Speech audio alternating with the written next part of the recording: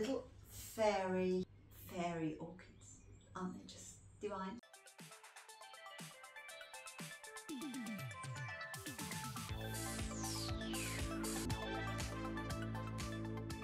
Hello, I'm Shirley and welcome to my channel. Today I thought I've had some presents for Mother's Day. Two beautiful little Tolumnias. And if you don't know what Tolumnias are, they're teeny tiny little orchids. And on my right here you can see this lovely Phalaenopsis, and she's flowering absolutely beautifully now. She's quite old, she might be 10 years, I've lost track completely. And then my other one is around the same age, maybe a little younger, and she's a beautiful lilac with lots of little spots. I might be able to do a close-up for you, you can see them in a little moment. But for now, I've never had Tolumnias before. They're almost like little fairy orchids, aren't they just divine? And they have wonderful, beautiful little flowers. And this one is the Cardinal bird, and she has quite a lot of red with some yellow in her colouring, and I can't remember what this one was, but I will find out. This one is Jairak Firm Fine Point, it's called. So I will put little pictures up of these as they are, and as they will be the flowers, with the flowers later on. So you can see, but they produce quite a lot of flowers. They're regular flowering orchids, and my natural orchids here, the larger ones, they have so many flowers. Can you see that bulb there, that bud I mean? And they just go on for like months at a time. I mean 4 months, and I'll still be looking at a few of them. So they're really beautiful to have if you haven't got any orchids. So right now, I've never done this before, so I'm a bit nervous about it. I'm going to cut them open very, very gently. They're wrapped up in some like tissue and cellophane and what have you. And I've got a couple of little pots, the only pots I've got at the moment, so I'm going to put them in them for now. And then I'm going to find them some special pots for perhaps a couple of weeks' time and repot them then.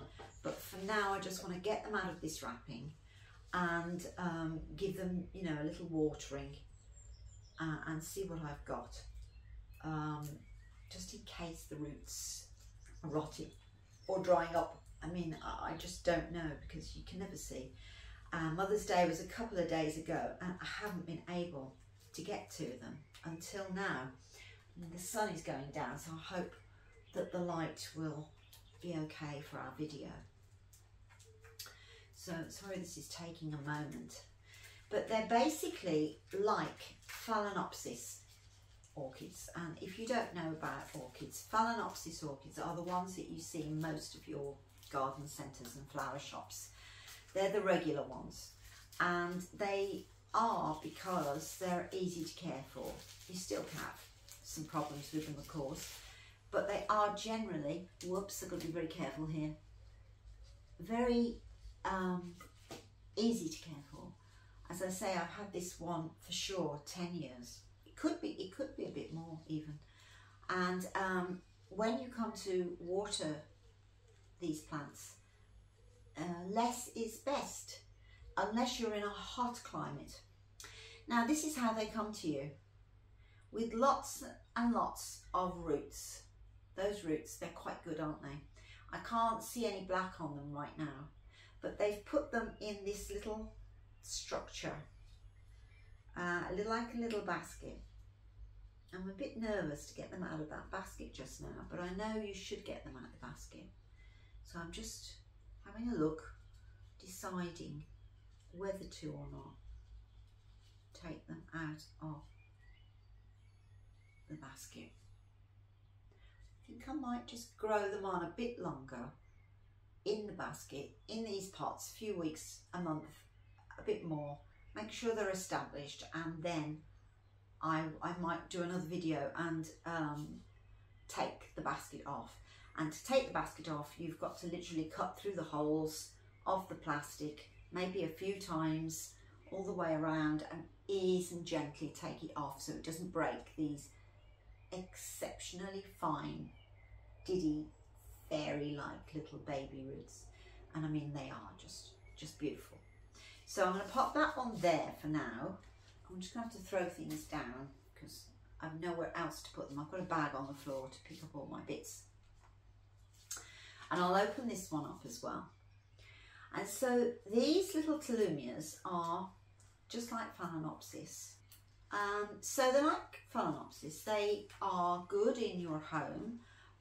They take the same kind of temperatures that we would want in our living rooms.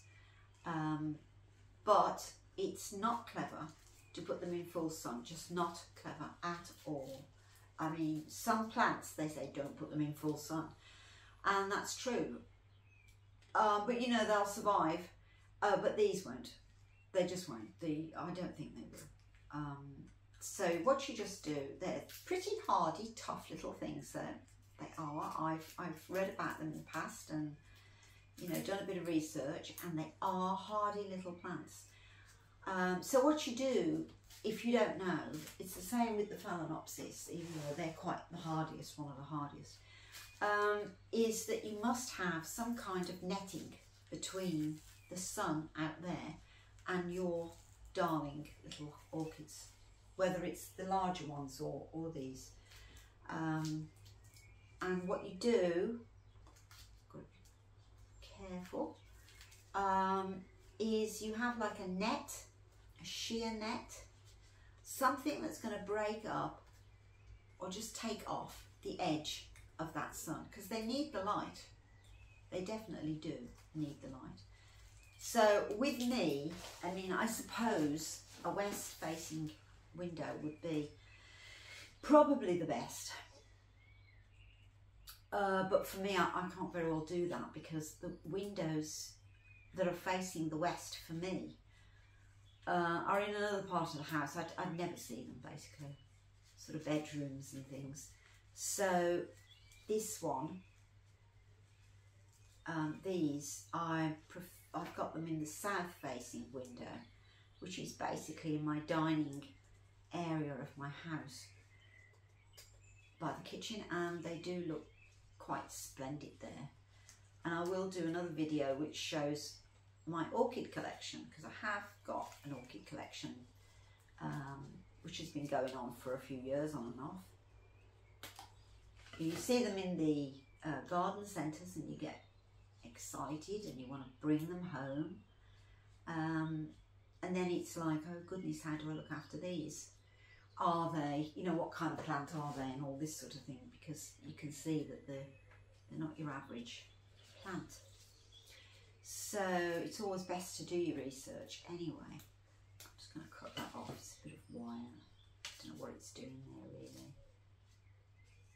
Take it off. It doesn't break anything. So what we're going to do is we're going to pop them up. The smallest one I'll put in the smallest pot, and we're going to start with some sparkle moss and some bark chippings, and I'm going to put some bark chippings in the bottom and a little bit of sparkle moss.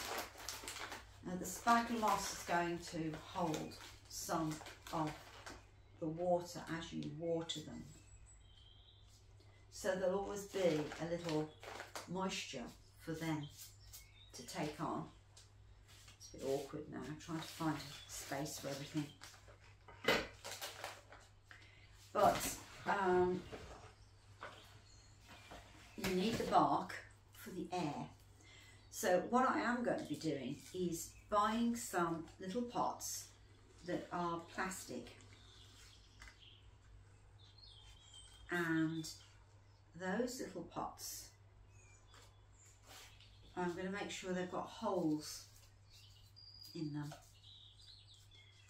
And they're very tiny, these, very, very diddy. Have a bit of time to do this really, because you can't really rush it because they're so small. And they're not always easy to get hold of. I'm not actually sure where my son has got these from. I think he got them from the UK in the end, but it was never that easy to get hold of these. I couldn't get them for some time. So we're going to get some of that bark in there. Plant these little darlings up. They need the air. Orchids need air. If you've got an orchid you've bought from a flower shop and it's got orchid soil, I just wouldn't bother with it. I would get it out and get yourself some sphagnum moss and some bark for orchids. And there's loads, I mean, you can get them from the garden centres, so there's no problem for you to get them.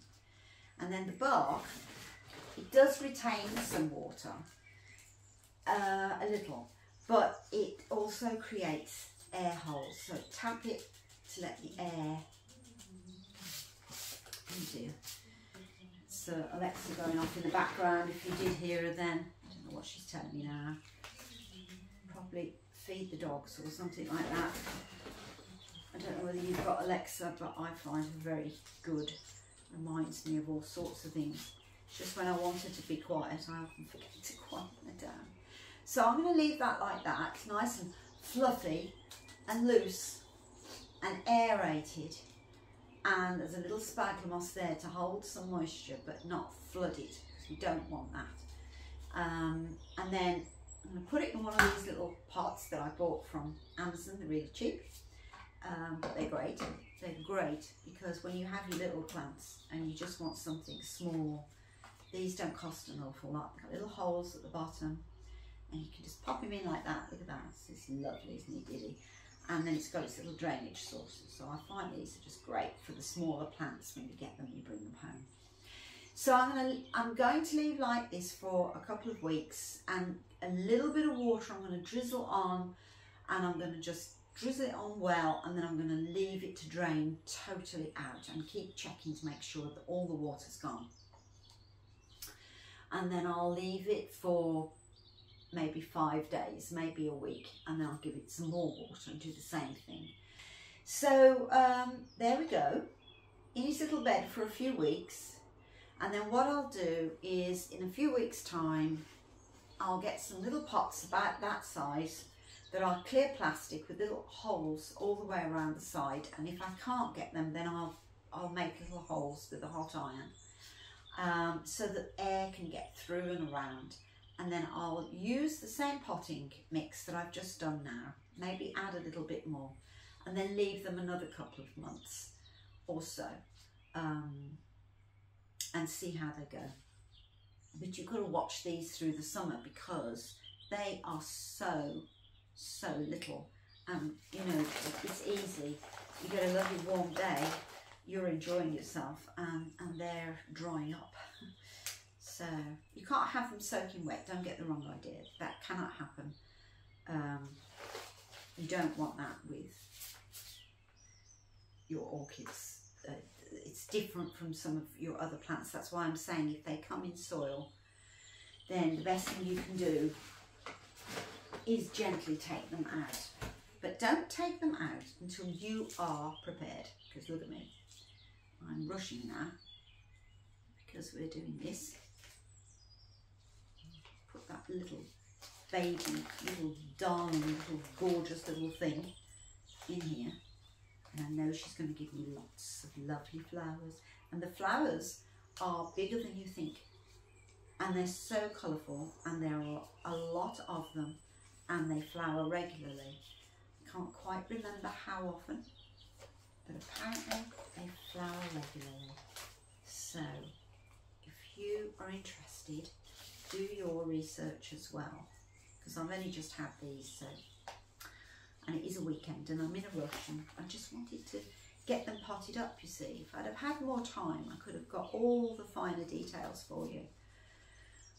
I better not put too much in. I don't want them to be too wet, just a little bit. Get some more bark in there. Put more bark than sphagnum moss because the sphagnum moss holds the water. And we only want them to retain a moisture kind of level. We don't want them soaking. This is why I keep saying, I keep going back to the same thing. If you buy them in soil, then get them out. Get yourself some bark and some sphagnum moss. Whatever kind of orchid it might be. But different orchids require different types of bark. And that's why you do need to do your research for the orchid that you choose. But these are my babies from Mother's Day, and I don't want them to be sitting there much longer. So I thought before the sun goes down, I'd just pop them up and just show you what I'm doing. In case you want to do the same thing. There. It's lovely. Put him in his little pot. There you go. Whee! Isn't that gorgeous? So, there you are. Darling, darling little baby plants.